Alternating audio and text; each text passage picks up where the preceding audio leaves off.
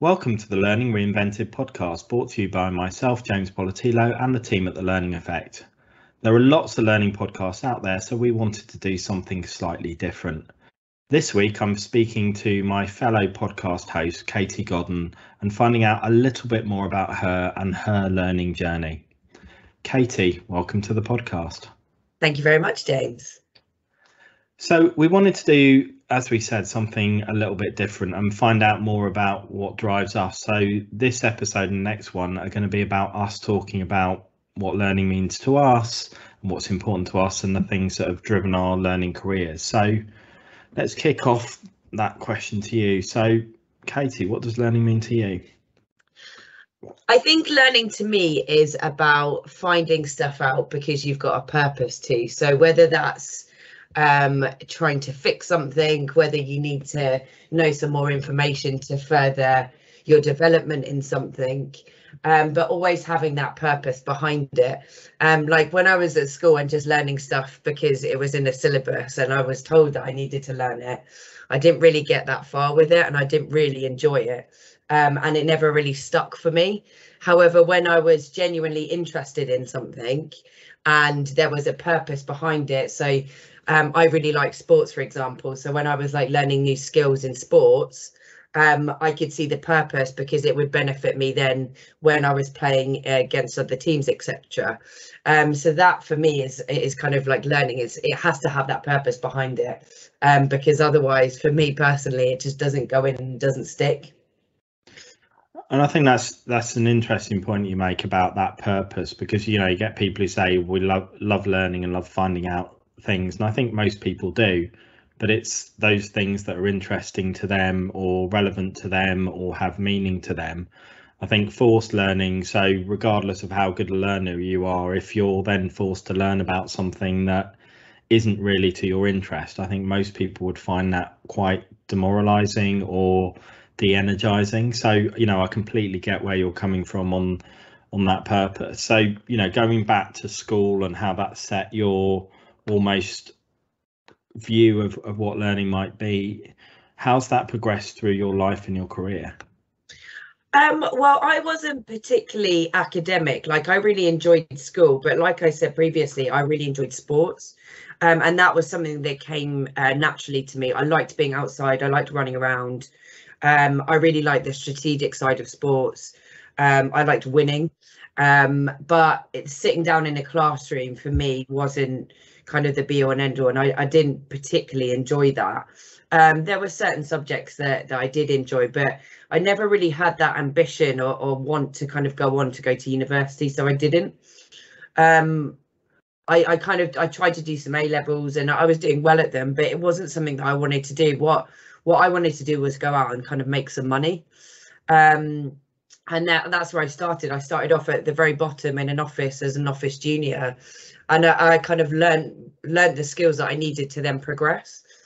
So I learned the basics. I remember kind of sticking stamps on envelopes with a ruler and filing things, ordering stationery, and doing all of those kind of like mundane jobs. But then progressed that, so started learning things about systems, and that's where I really started to understand that my like and enjoyment of actually using systems and actually learning new systems, and that's something I hadn't realized at school, because when it came to IT and things like that, I hadn't really been that interested in it, if I'm being completely honest. Whereas when I was in my first job, we supplied e-learning tools, so assessments and content, etc. And we had bespoke systems, and that's where I started to realize I did enjoy learning the systems. I enjoyed figuring them out. I enjoyed testing them, etc. And that's where I kind of progressed my career into kind of the corporate learning side, going into retail, etc. But always wanting to learn more to kind of better myself at that job. And I think it kind of goes back to what I was doing at school as well in sports. Like I was learning in sports that I wanted to progress because I wanted to do better when I was out playing against other teams. And I guess that I've kind of taken that into my career as well, that I want to progress. I want to go up that ladder, but I guess I didn't do it in the way that lots of people do, whereas you go to university, you do a degree and then you go into the workplace. I went a little bit different to that. And I think you make an important point that there's no, set route that everyone must follow to success, or, whatever their next step is. Success is relative to everyone, and everyone sets their own bar on what success might be. But what I do think is interesting in learning and anything that we do is understanding that, if you don't know something or don't understand something, maybe the curiosity to ask the question, and sort of in the spirit of that, I'm just going to go back to in your answer where you said sticking stamps on with a ruler. What on earth is sticking stamps on with a ruler?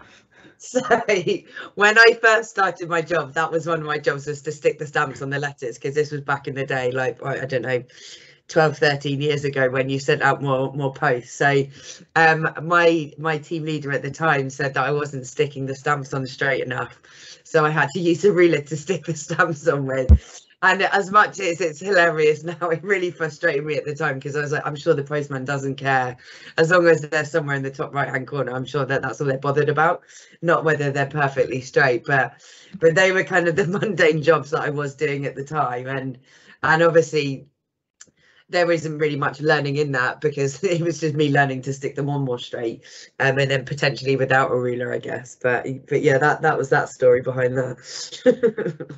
But I think that highlights an interesting point that, some of those memories, even from that first job, are maybe where there's been that contention or a bit of frustration with the process or something like that, or you thinking there's a different or a better way of approaching things, or not necessarily buying into the systems or rules that are there. And that probably sort of shapes how you approach problem solving, and is a bit of an indicator as to how you now approach your job, approach your role, approach how you help clients at the moment. Yeah, and I think, like, you kind of touched on it there about the problem solving bit, like, and the curiosity side. Like, if I don't know something and I'm perhaps having a conversation with someone, or I need to know something, whether we're kind of dealing with other clients and it's an industry or an aspect of work that I'm not 100% sure of, that's where I've got that curiosity and want to actually go on and research things anyway and find that out. And especially, like, if I'm just talking to someone and I know that I'm right and I've got to prove them wrong with something, I'm like, no, look, I've got to go and Google it. Or again, if I'm not right, go and learn more about it as well. You know what I mean? But I have got that want, but it does come back to not necessarily within work, because sometimes we have to learn about things that aren't necessarily of interest to us, but it helps us then progress at our jobs.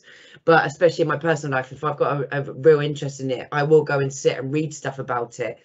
And to have as much data, I think, thinking back onto it as well, like when COVID kicked off last year, and we didn't really know anything about it. I remember, like, just reading the news continuously throughout the first couple of weeks just to find out more data. So then when I was talking to people and having those conversations when we're all locked in our houses, I could go, actually, this is that. And if we use the data, but obviously I don't think we've ever got to that point of actually having good comprehensive data in that aspect. But again, that was something, because it was something I was aware of, it was going on, and it was of interest to me because it was keeping us all confined in our houses, I guess. So, and I think, yeah, that's an interesting point, because sometimes we learn things that are set, or you learn the theory of this, or you learn when this happened in history, and there's sort of a agreed outcome on that. There is an answer.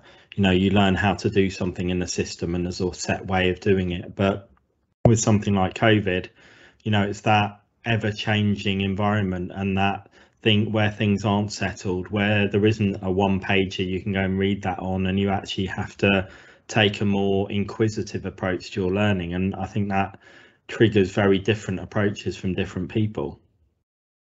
Yeah, definitely. And I think, like especially with that and with the COVID stuff, you had people that just didn't want to read anything at all and were just kind of going with it.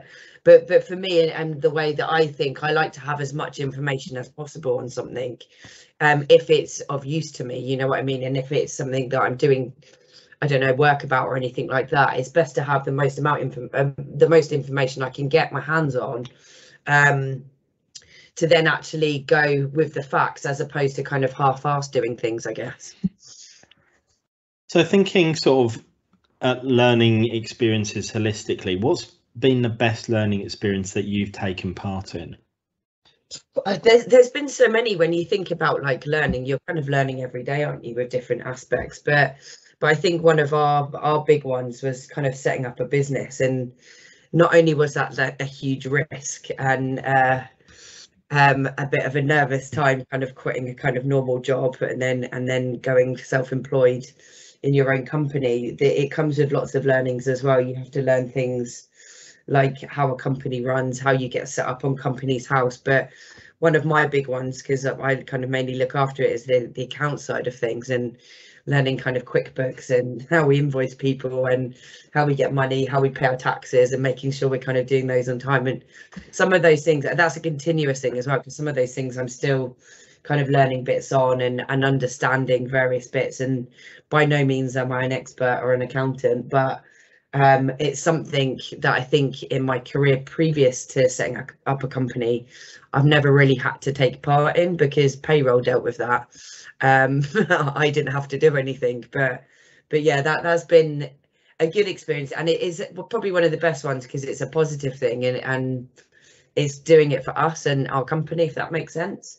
So yeah, I think that's probably the best learning experience. So it's been a good learning experience, but if you dissect that and think that through, has that been a smooth experience, a straightforward experience?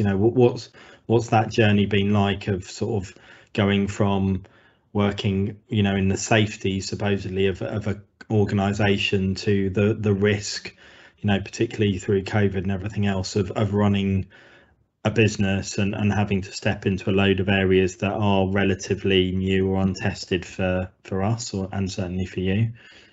It's nerve-wracking, I think, to say the least. And like, you get some real highs and you get some real lows, I guess, because like when we get new customers, I think like we're so excited about that, and like I see memes and things like that on Instagram and Facebook and things of where people have got their own small companies, and they're talking about kind of shopping local and things like that, and they're normally kind of craft stores and things, and you can see the excitement that they get from someone purchasing a product from them, as opposed to that person going and shopping in kind of the big retailers, and actually setting up our company and getting customers and getting that excitement. I can kind of relate to those people a lot more, because we are a small business and we aren't a big consultancy with millions and millions of pounds in turnover yet, but so they are exciting for us. That they are the high times, but then you do get the low times where,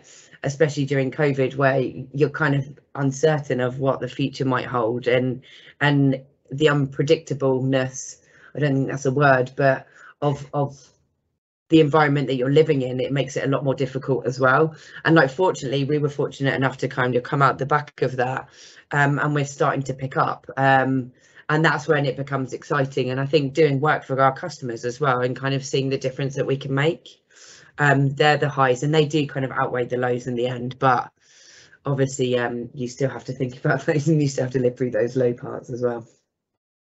Yeah, I think, reflecting on that journey you're going on, and we've looked at various different things and different routes, whether that's, like you said, learning QuickBooks, whether that's thinking about marketing, whether about thinking all those other things, and going back to those formal routes, the set learning courses you can follow, the LinkedIn courses, the webinars people run, the online guidance and online support. How much have you found that stuff has been helpful in you navigating the challenges you've had to work through? There's been some bits that we found useful online, but if I'm being completely honest, especially around the account stuff, I find actually just talking to our accountants much more useful, because I can ask the questions. It is, I think, when it gets to like kind of topics that are quite in depth, it's difficult to kind of Google the right answer and get really great content. And that kind of highlights the fact that we haven't got really great content out there in a number of subjects that you probably do need them in the workplace, and that's kind of probably reflective of how workplace learning is as well, because we always have like those induction bits and your compliance training that's everywhere, and that's pretty much the same, but you're kind of missing the bits that are role specific. And I think that's what we found as well a little bit when we're setting up the company. It's like you've got kind of 1,000,001 different answers, but which one's the right one? So it is kind of going out and talking to those experts and getting their advice. So like, are you talking to our accountants and making sure we're doing it the right way? I think that's what I found most helpful during that, as opposed to just going on and finding and being overwhelmed by millions of bits of content, and not being able to find that answer easy either. You know, it hasn't been an easy task. And yeah, like I said, I think it is a reflection of how we learn in the workplace and how things could change and how you could streamline that a lot as well. Yeah, and I think, you know, I echo that point. You know, there's millions of bits of content out there, you know, more than that, billions and billions of bits of content out there in the world in all sorts of formats. And the ability to find something that's going to answer your question, if you're looking at something that's more contextual or more focused, is really hard. And that's where I think the personal part of learning, however that's facilitated, probably won't ever go away or be replaced by machines. Maybe it will be at some point, but the intelligence of being able to take a raw answer, the context, understand the challenge you're facing, understand the nuances, and then apply that.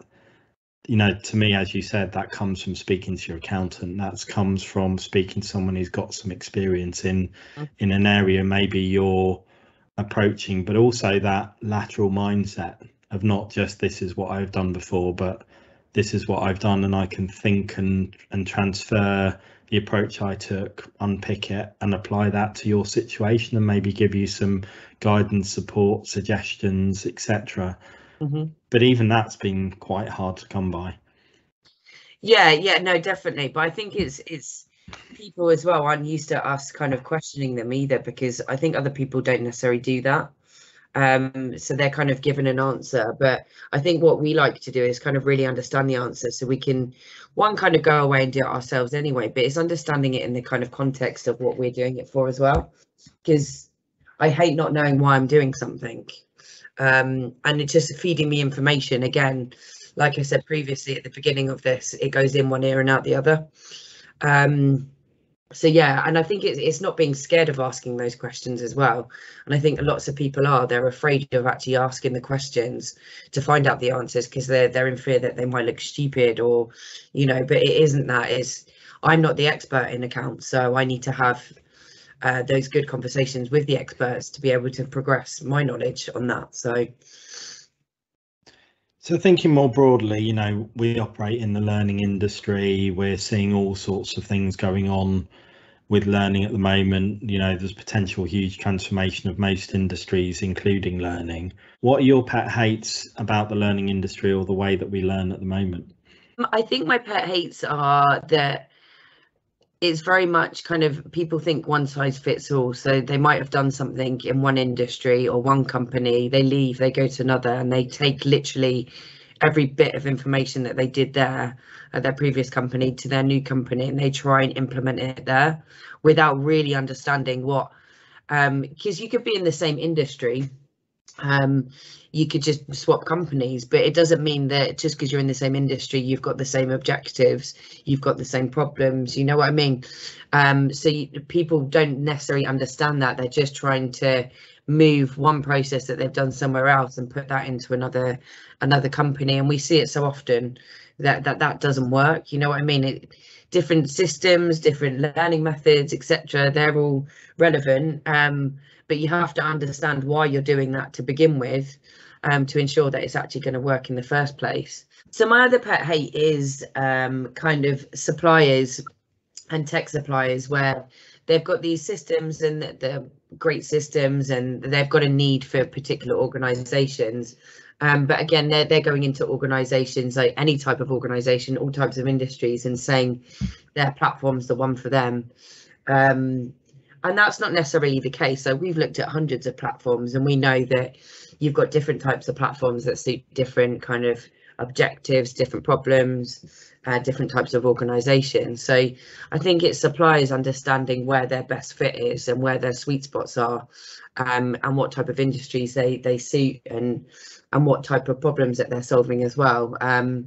Because we often see that the companies buy into the bells and whistles, and they are great platforms, and they might be great platforms on the case studies, but they don't necessarily fit your objectives. So I think those two are kind of linked anyway, because it's really understanding what your business objectives are, and it's kind of matching that tech to get the right outcome, I guess. So putting a sort of positive spin on it and looking into the future, what would you like from the future of learning? So the future of learning, we've talked about this previously. I thought by now we might have kind of Alexas in the workplace, and we could just talk to those and they'd tell us the answers, but we're not quite there yet. We see a lot about kind of AI and machine learning and bots and etc., but they're not quite doing, I think, what I'm expecting of them to do. If I think about the future of learning, and like literally just asking to me a question and it can feed you the answer, because it's learn your businesses ins and outs, your processes, etc. But that's where I'd like to see it, to actually learn in the flow of work, and be able to ask those questions and get answers really, really quickly. Because I think that's going to be most useful when you're in a workplace, because I think lots of people at the moment are still going onto Google and Googling stuff, but then having the ability to communicate with those experts as well. So I don't know, have some sort of speaker or things that Alexa like, that you can then still communicate with other people, etc. That's what I envisage, but I think we're a few years off that yet. Well, we can always hope, and I think, there's a number of things that need to get sorted for that to work, and we need to think about knowledge bases, also that maybe to the point we were talking about earlier, that not everything is sort of easily findable and digestible yet in the cloud or online. So it's also about creating connections to not just content and answers, but also people and opportunities possibly might help that learning to really become a rich and impactful future experience. But there's certainly some exciting things ahead. Yes, yeah, definitely. I think my lack of understanding when it comes to the ins and outs of technology, and what you can do, and my more simple of approach of this would be great, wouldn't it, go and build it, means that we are probably somewhere off that. But yes. Yeah, I think we both have the approach that if we say it is possible. It's just how possible and how quickly, but we will get there one day. So yeah, unfortunately we haven't got those skills to be able to do that yet, but we can learn them, huh? Absolutely, and we can help create that vision for some of the providers or some organisations to help them think about a better future, and we can help them guide there. But yeah, neither of us are techies, but hey, we can certainly help with visioning and supporting people on that journey. Most definitely. Katie, it's been great to have a little bit of a chat and sort of explore more what learning means to you. So if the listeners want to find out a bit more about you, speak to you, engage with you in any way, what's the best way of them doing that? So they can contact me via LinkedIn. So I'll put my LinkedIn profile in the show notes below, and we've also got links to our company LinkedIn as well as Instagram. So yes, we'll put all the links in there so you can get in touch with us. Thank you very much, and thank you to our listeners for listening. Awesome, thanks James.